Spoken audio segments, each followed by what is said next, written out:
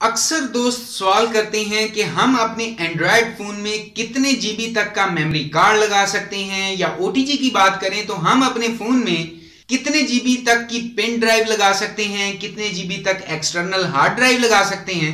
तो आज आप ये वीडियो देखते रहिए, क्योंकि आज इस वीडियो में मैं आपसे इन्हीं के बारे में बात करने वाला हूं। अस्सलाम वालेकुम दोस्तों, मेरा नाम है काशिफ और आप देख रहे हैं टेकिनफोएडू। तो चलिए शुरू करते हैं।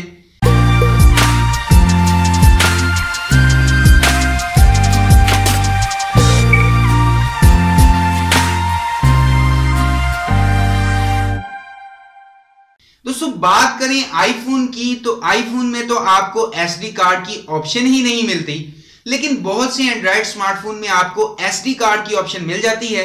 आपने लिखा हुआ देखा होगा up to 16 GB, up to 32 GB या अप टू 64 जीबी। तो असल में यहां पर हकीकत क्या है कि क्या वो लिमिट्स हैं और कैसे आप उन स्मार्टफोन्स में कितने जीबी तक एसडी कार्ड इस्तेमाल कर सकते हैं। तो दोस्तों ये वीडियो एंड तक देखते रहिए, क्योंकि आज मैं आपको यही सब बातें बताने वाला हूं। अब दोस्तों सबसे पहले हम बात करते हैं एसडी कार्ड्स की। तो एसडी कार्ड्स आपको अलग अलग साइज में मिल जाते हैं, जैसे micro SD card, mini SD card, SD cards. तो ये तो बात हुई फिजिकल साइज की, लेकिन आपके फोन्स में आपको मिलता है माइक्रो एसडी कार्ड। अब यहां पर कैपेसिटी के बारे में बात करें तो आपको अलग अलग कैटेगरी मिलती है। तो सबसे पहले आए एसडी कार्ड्स जिनकी लिमिट थी 2 जीबी तक, फिर आए SDHC कार्ड जिनकी लिमिट हो गई 32 जीबी तक, और इन कार्ड्स को नाम दे दिया गया SD हाई कैपेसिटी कार्ड्स। और इसके बाद आए SDXC कार्ड्स जिनको नाम दिया गया SD एक्सटेंडेड कैपेसिटी, और इनकी लिमिट हो गई 2 TB तक। लेकिन अभी तक आपको 2 TB का कार्ड देखने को नहीं मिलता, लेकिन आने वाले वक्त में 2 TB तक का माइक्रो एसडी कार्ड बन जाएगा। अब दोस्तों कंपैटिबिलिटी को देखें तो आपके पास जो भी स्टैंडर्ड है, या फर्ज कर लें कि आपके पास SDXC वाला स्टैंडर्ड है, तो आप उससे नीचे वाले जो भी स्टैंडर्ड हैं, SDHC है या SD है, तो आप बड़ी ही आसानी से उन कार्ड का सपोर्ट ले सकते हैं। हालांकि ये बैकवर्ड कंपैटिबल है, फॉरवर्ड कंपैटिबल नहीं है। इसीलिए आपने अक्सर फोन की स्पेसिफिकेशन में पढ़ा भी होगा कि आप इस फोन में 32 जीबी तक का मेमोरी कार्ड लगा सकते हैं। तो फॉर एग्जांपल आपका फोन सपोर्ट करता है SDHC को, तो आप अपने फोन में 32 जीबी तक मेमोरी कार्ड लगा पाएंगे। 64 जीबी, 128 जीबी या 256 जीबी का कार्ड नहीं लगा पाएंगे। अब कई बार आपने स्पेसिफिकेशन में यह भी पढ़ा होगा कि आप 2 TB तक मेमोरी कार्ड लगा सकते हैं। तो दोस्तों इसका मतलब है कि उस फोन में आपको SDXC का सपोर्ट मिलता है। तो दोस्तों ये तो बात हो गई SD कार्ड स्टैंडर्ड्स की, लेकिन यहां पर एक और जरूरी बात भी है, जो है फाइल सिस्टम।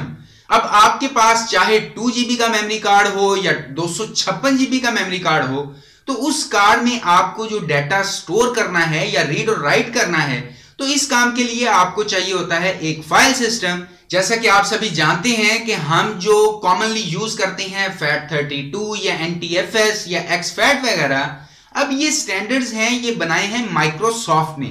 और अगर कार्ड्स में इन स्टैंडर्ड्स की बात करें तो SD और SDHC में आपको मिलता है FAT32 सिस्टम, और SDXC में जो स्टैंडर्ड दिया गया है वो है XFAT का। अब दोस्तों यहां पर चाहे कोई भी मोबाइल बनाने वाली कंपनी हो या SD कार्ड बनाने वाली कंपनी हो, और अगर ऐसी कंपनियां उन फाइल सिस्टम को यूज करती हैं तो उनको रॉयल्टी पे करनी पड़ती है, लाइसेंस लेना पड़ता है माइक्रोसॉफ्ट से, क्योंकि वो कंपनियां माइक्रोसॉफ्ट के बनाए गए स्टैंडर्ड को यूज करती हैं। अब दोस्तों FAT32 की लिमिट है 4 GB तक। तो मिसाल के तौर पर आपने देखा होगा कि फर्ज करें कि आपके पास एक 32 GB की पेन ड्राइव है जो बिल्कुल खाली है, और आपके लैपटॉप या कंप्यूटर में जो एक मूवी है, फर्ज करें वो है 8 GB की, तो आप उस मूवी को कभी भी अपनी उस पेन ड्राइव में कॉपी कर ही नहीं पाएंगे अगर आपने अपनी पेन ड्राइव को FAT32 सिस्टम में फॉर्मेट किया हुआ है। तो इसी तरह अगर मैं आपसे XFAT की बात करूं तो इसमें कोई लिमिट नहीं है, आप चाहे तो बड़ी फाइल्स को भी क्रिएट कर सकते हैं, लेकिन माइक्रोसॉफ्ट को रॉयल्टी देनी पड़ेगी। तो इसीलिए अक्सर स्मार्टफोन बनाने वाली कंपनियां क्या करती हैं कि मिसाल के तौर पर हम बात करें किसी भी कंपनी की, तो फोन की स्पेसिफिकेशन में आपको लिखा हुआ मिलता है कि अप टू 32 GB। अब फर्ज करें कि उस फोन में जो आपको कार्ड स्लॉट मिलती है वो है SDXC स्टैंडर्ड बेस, मतलब कि आप उस स्लॉट में 128 जीबी लगा सकते हैं, 256 जीबी लगा सकते हैं, कोई प्रॉब्लम नहीं है। लेकिन आपको जो फॉर्मेट इस्तेमाल करना पड़ेगा वो है FAT32 का। अब अगर आप अपने फोन में मेमोरी कार्ड डालते हैं तो हो सकता है कि स्क्रीन पर मैसेज आ जाए कि कार्ड को फॉर्मेट करें, और जब आप फॉर्मेट पर क्लिक करते हैं तो वो हो जाएगा FAT32 में और फिर आप उसे इस्तेमाल कर पाएंगे। अब आप ये काम किसी थर्ड पार्टी फॉर्मेटर से भी कर सकते हैं, लेकिन विंडोज में ये सहूलत आपको नहीं मिलेगी, क्योंकि अगर आप 64 जीबी से ऊपर की कोई भी डिवाइस यूज करते हैं, अब चाहे वो पेन ड्राइव हो या मेमोरी कार्ड हो या एक्सटर्नल हार्ड ड्राइव हो, तो ऐसे में आपको FAT32 से फॉर्मेट करने का ऑप्शन मिलेगा ही नहीं, क्योंकि इसमें जो स्टैंडर्ड है वो है exFAT का। अब दोस्तों हम बात करें OTG ड्राइव्स की, तो अगर आपका फोन OTG को सपोर्ट करता है तो यहां पर कोई लिमिट नहीं है, चाहे 32 जीबी का पेन ड्राइव हो, चाहे 64 जीबी का हो, चाहे 1 TB का पेन ड्राइव हो, तो यहां पर OTG सपोर्ट करने वाला फोन उस फॉर्मेट को रीड कर सकता है, इसीलिए आप उसमें लगा सकते हैं। अब फॉर एग्जांपल आपके फोन में exFAT का सपोर्ट नहीं है और आप अपने फोन में exFAT वाला पेन ड्राइव लगाते हैं तो वो उसमें सपोर्ट नहीं करेगा, और अगर आप उसे फॉर्मेट कर दें FAT32 में तो आपका फोन उसे सपोर्ट करेगा।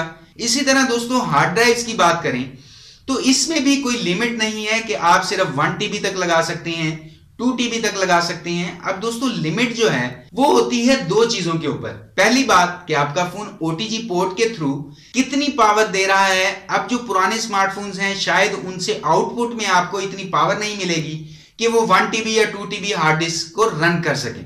फिर दूसरी बात कि आप जो हार्ड ड्राइव लगा रहे हैं उसे आपने किस फॉर्मेट में फॉर्मेट किया हुआ है। अब अगर वो FAT32 है तो वो आपके फोन में आराम से चल जाएगी, लेकिन शर्त यह है कि आपका फोन उसे ठीक तरीके से पावर सप्लाई दे सके। और अगर हार्ड NTFS में फॉर्मेट है तो ऐसे में चाहे आपका लेटेस्ट फोन है नहीं चलेगा। तो दोस्तों उम्मीद करता हूं कि आपको इस वीडियो में पता चल गया होगा कि कैसे आप अपने फोन में ज्यादा कैपेसिटी वाले मेमोरी कार्ड्स को यूज कर सकते हैं, क्योंकि यहां पर लिमिट जो है वो है SDHC और SDXC की, और कुछ केसेस में जो फाइल फॉर्मेट है FAT32 और NTFS या exFAT उनका भी ध्यान रखना पड़ता है। तो फिलहाल के लिए इस वीडियो में इतना ही। वीडियो देखने के लिए आपका बहुत बहुत शुक्रिया, और अगर आपका कोई भी सवाल हो या राय हो तो वीडियो के नीचे कमेंट जरूर कीजिएगा। और अगर अभी तक आपने Techinfoedu को सब्सक्राइब नहीं किया तो Techinfoedu को सब्सक्राइब करने के साथ साथ वीडियो को लाइक भी कर दीजिए, शेयर भी कर दीजिए, क्योंकि मैं आपके लिए रोजाना यहाँ पर इसी तरह की टेक वीडियोस लेकर आता रहता हूं। तो अभी के लिए इस वीडियो में इतना ही। नेक्स्ट वीडियो में इंशाल्लाह मुलाकात होगी। अपना ख्याल रखिएगा। अल्लाह हाफिज।